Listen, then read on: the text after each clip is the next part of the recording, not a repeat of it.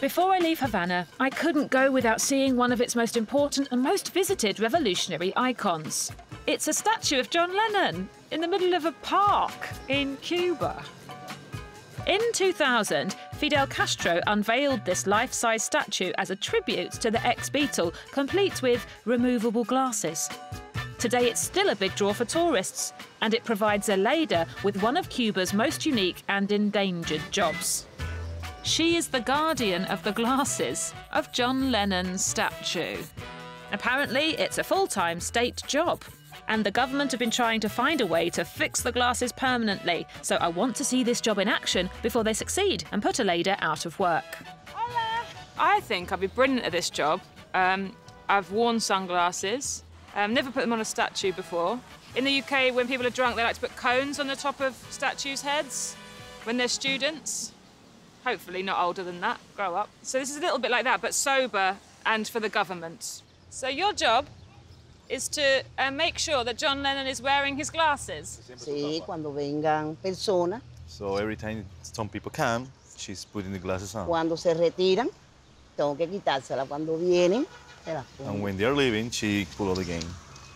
So why do you have to take them off again? Porque ya se los robaron.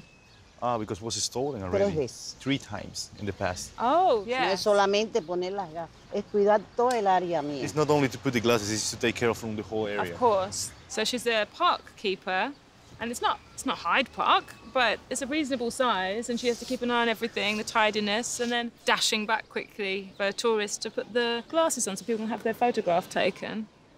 What is it like as a job? The tourists, they're friendly and nice? Mostly? Mostly, you know, like... Yeah.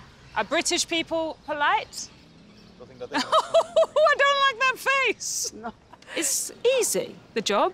I don't need any more training. I can put glasses on and pick up some rubbish, so I'm going to do that for her. All right, OK. Well, you relax, put your feet up.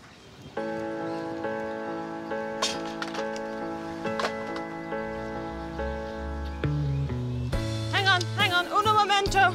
Hola. Hola. Hola. Knock yourself out. Keep your hands off them. Actually, I've taken them just because I don't trust you. Gracias. Move along, Hansy. 1, 2, 3. It's nice. It looks like you've got yourself a really big green boyfriend. Yo te voy a echar a ti. Yo te voy a echar a ti. No, gracias. Yo de ti no quiero nada. No quiero nada. Date tranquilito como tú estás ahora, relájate. Okay, it's fine. No te quiero ver ni en pintura, te quiero ver. This is the job I thought sounded the easiest on paper, and actually it's done my head in. You have to interact with people, and they might be mad. I have to tell you that we love him because he was a lovely man. Sorry, John, that was very full on. Let's hope that other tourists are a bit calmer, shall we?